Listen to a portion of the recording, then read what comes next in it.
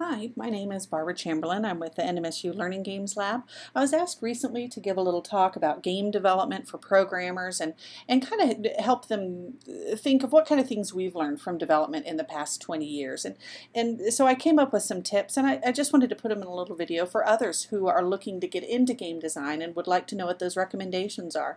You're free to contact me, bchamber@nmsu.edu, if you have questions, or follow me on Twitter @bchamber for other game ideas that I have. At the Learning Games Lab at New Mexico State University, we develop a wide variety of games.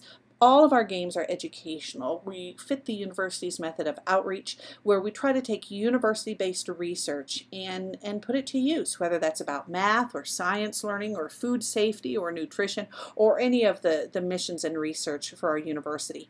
One of our games, for example, is Ninja Kitchen. You can play that now on ninjakitchengame.org. Ninja Kitchen is really targeting middle school students who are just now learning and establishing their food preparation practices. Mid-school is when you start to learn how to cook, and we do a lot of game design to teach kids or players something that they don't know, and maybe don't want to know. So we make a game. So you can see kind of as our early storyboards of Ninja Kitchen. Our goal is to introduce you to food preparation in a very gradual, scaffolded way, so you can do that in a safe way, when to wash your hand, cook food to the proper temperatures. And what has come out of it is a game that's a lot of fun to play, that you play because it's fun, not necessarily because you're learning. Science Pirates, The Curse of Brownbeard, is one of our games we did a few years ago. It has rats singing about agar plates and really helps you learn the scientific process. That's at sciencepirates.org. We also do a lot of apps, games and apps and toys. Eat and Move-O-Matic was the first app for the National 4-H Council. In this app, it's really just a toy. It's a spinner where you can compare calories in or calories you consume and how long it takes to burn those calories off doing different activities. Or what if instead of a large milkshake, you have a small milkshake, and you can look at comparisons for that. That's on the iOS App Store. Math Snacks is a big project we're working on now. That's at mathsnacks.org. This targets content frequently misunderstood by 6th grade students, though it's been very popular for grades 3rd through 6. There's some apps for that, a series of animations, a series of games. All of those are available online for play. Some of those, for example, our animations are all in an app for iOS you can get as well that's related to that. One of those games is Game Over Gopher. It's a game that teaches how to place pairs on a coordinate plane. It's a tower defense game. It's just lovely and beautiful, and again, so much fun to play for adults who already know this, or for kids who are learning it for the first time. Some very creative and different ways to introduce how to use graphs for this age group. But I wanted to, based on our experience of 20 years doing this, just put together 5 game design tips. And these aren't necessarily all of our tips or my most important tips or the ones I've learned the hardest. They're just kind of 5 tips that I thought could start discussion for people as they go through this. The first is to develop with the team. We do this here. Not only does our team have programmers and artists and animators working on it, but our team has researchers or teachers or members of the subject target audience.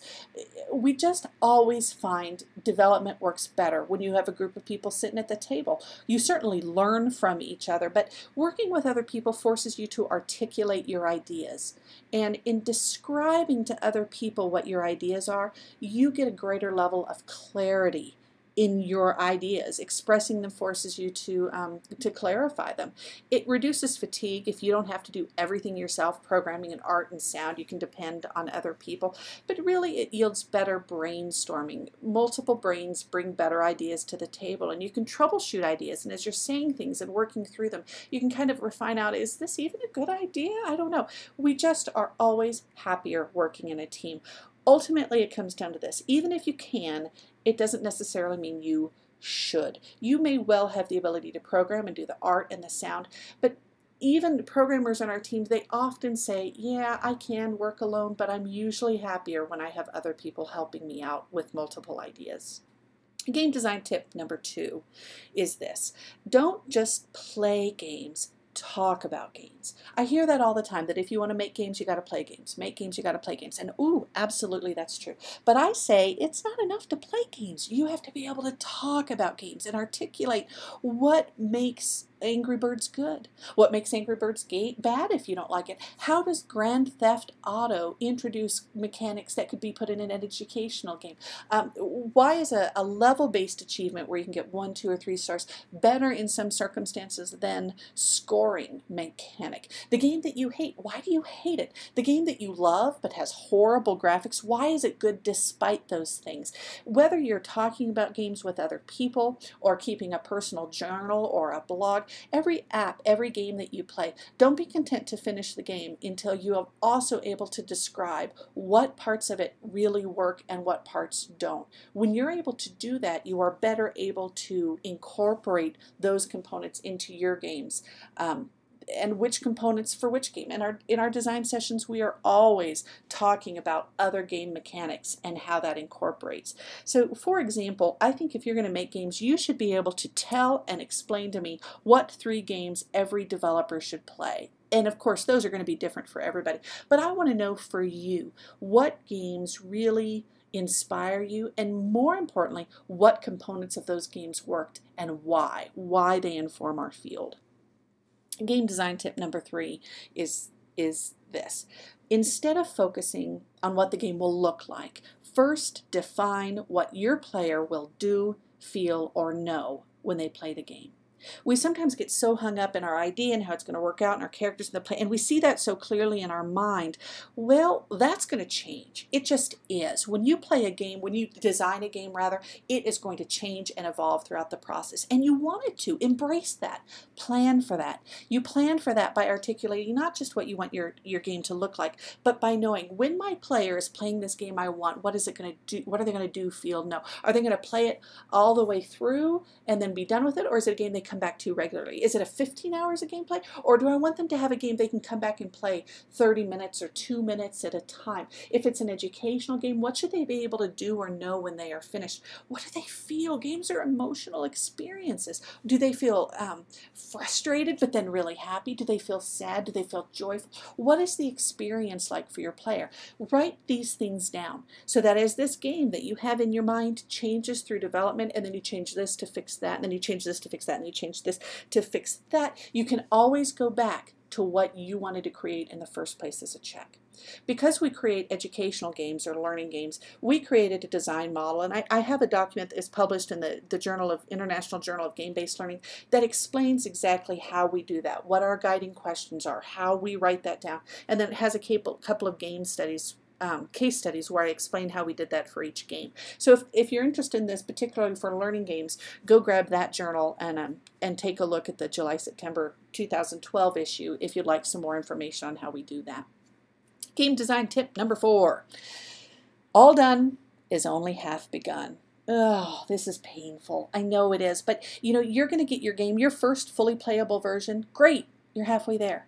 Now go test it. Use it with others. Check it out. Fix this, fix that.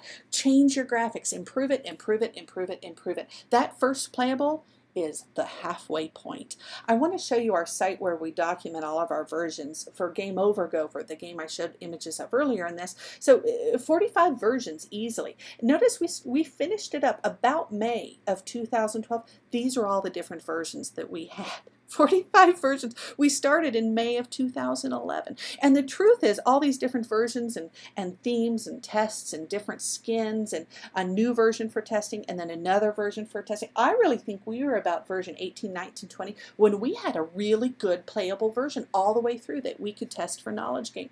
That was just halfway. And the rest was refining and changing and testing and making changes. And that really brings me to my game design tip number 5, which is start with a solid mechanic and then polish, polish, polish. Once you get that game good and working and the interface works and people know how to play it and they're enjoying it and it's fun, polish it. Polish the heck out of it. Polish your audio, polish your graphics, polish your interface. Change it, change it, change it.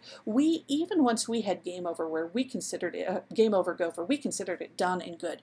We took a step from it for about 2 weeks, for a month, and then we came back and we pretended, okay, what if we were being really snooty and this is someone else's game? How could they make it better? How could we make it better? That's the level of polish that distinguishes a game.